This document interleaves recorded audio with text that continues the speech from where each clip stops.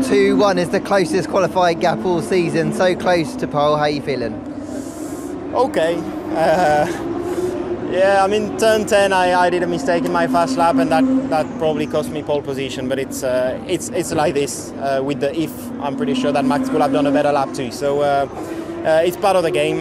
Looking forward to tomorrow. I think we've got a strong car here, and hopefully with Carlos and I starting at the front, we can put Max under pressure with strategy. It must be satisfying that the car's back on the pace here. I know, very different circuit, it suits you guys a bit more, but with those two cars, like you said, up there, optimistic you can turn things around and get that win?